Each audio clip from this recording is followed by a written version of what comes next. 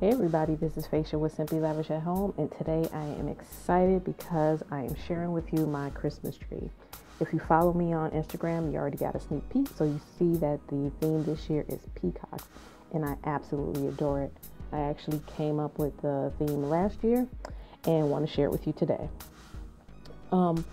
Here are the materials that I use. You can see that I have a variety of size ornaments. I have my wreath and garland basket in the back. My Christmas tree, which isn't a very expensive Christmas tree at all. It is about 7 feet tall, but want to draw your attention to some of the things that I use. If we start to the left, you'll see those pairs of ornaments.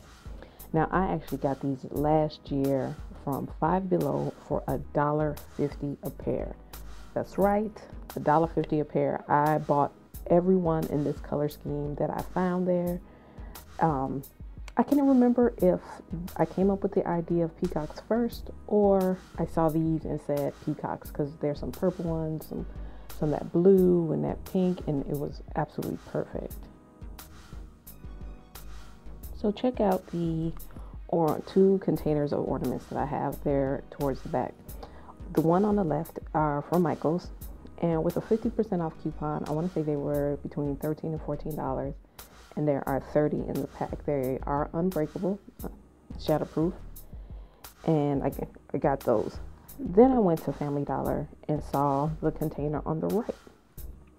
There's about 35 in there, all for $5. They are slightly smaller than the ones from Michael's, but their ornaments still just as beautiful, and they'll look good on my tree. So I got them both, and they both were just the perfect for my color scheme.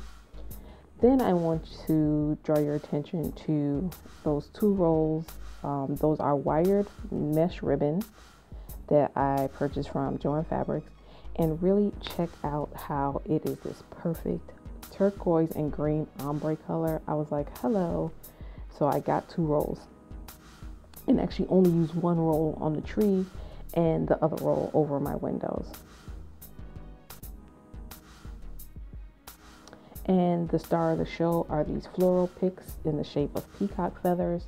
Couldn't ask for better. A lot of the time when I pick up a theme, it takes me forever, or I simply can't find what I want for the theme. But this year I got really lucky, found everything I wanted in the stores, no problem. So check out a few details on the tree. There you see those large ornaments that I got, that perfect ombre ribbon, and also this ribbon with actual peacock feathers on them that I found pretty much at the last minute, and couldn't ask for better. Again, usually I can never find exactly what I need. Next year it'll all be there, but this year I got really lucky. So when I'm hanging ornaments, I like to hang them in a variety of ways. Sometimes I'll cluster them, like you see, those three are clustered there together. I get a variety of floral picks. Again, those are just regular floral picks that you see at the store, and that ribbon that I maneuvered in and out of the branches. And when you're hanging ornaments, I also like to hang them at a variety of depths in the tree. So some might be further out on the branches, some might be tucked in a little closer. You'll also see that I have some picks that are feathers, and just went with a variety of colors, all fitting the theme. Some purple, some green, some turquoise blue, and I love it all. Now I do use an artificial tree. One is just easier for me. They're lighter than a heavy tree, so having to carry that up to my condo and back down again is really just easy. And I use it to manipulate the branches and sometimes hold some of the ornaments. You see that those branches bend. So my technique sometimes, if I'm being lazy, is to use that to kind of pinch off the ribbons.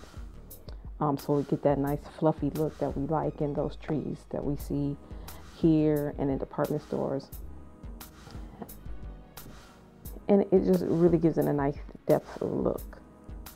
And you can also see that I used those same picks and things in the wreath. I don't even know why I set that ornament there. I just kind of did.